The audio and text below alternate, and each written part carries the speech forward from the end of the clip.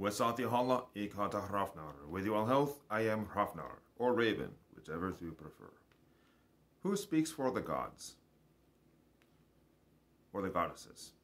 Well, first and foremost, the gods and goddesses do. But secondly, whomever they choose.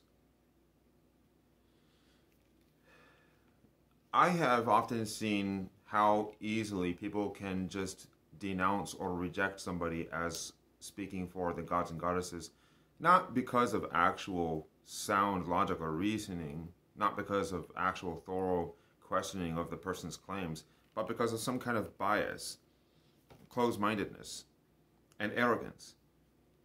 Just because you have a certain perception of the gods and the goddesses doesn't mean that the gods and the goddesses can't choose whomever they want to speak for them.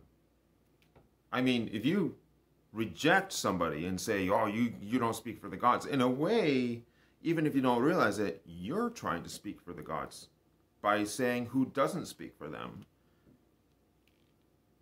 And that's just as questionable as the people you're saying couldn't possibly speak for the gods. So I'm not saying that we should automatically accept it when someone says that I am speaking for the gods or the goddesses, but I am saying we shouldn't automatically reject it either. That's just as arrogant and foolish.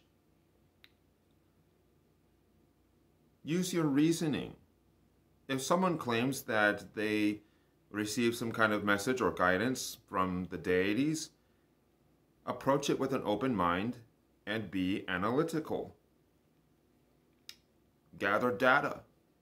Analyze evidence. Use reasoning and logic. Use cross-examination of their claims. Use the Socratic method. Don't immediately write it off as false. Because you don't know. For all you know, the gods and the goddesses might be trying to talk to you through that person.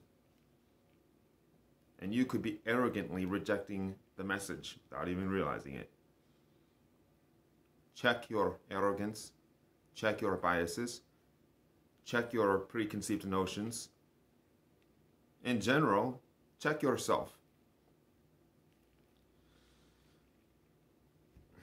I think that's honestly all I need to say about that.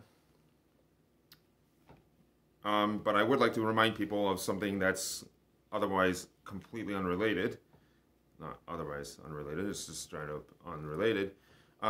Please, please, please go onto Facebook and check out the Facebook page Vikings Against Racism.